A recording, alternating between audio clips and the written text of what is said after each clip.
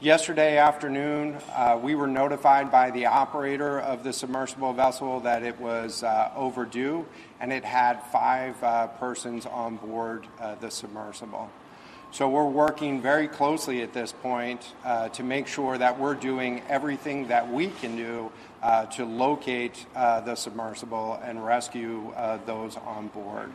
We launched a C-130 aircraft to conduct an aerial search, both visual and radar, of the scene.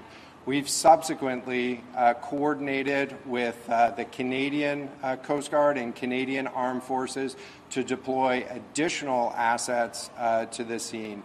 The Canadians have had a C-130 aircraft searching as well, in addition to also having a P-8 submarine search aircraft deploy as well, and put sonar buoys in the water in attempt to listen. The location of the search is approximately 900 miles east of Cape Cod in a water depth of roughly 13,000 feet.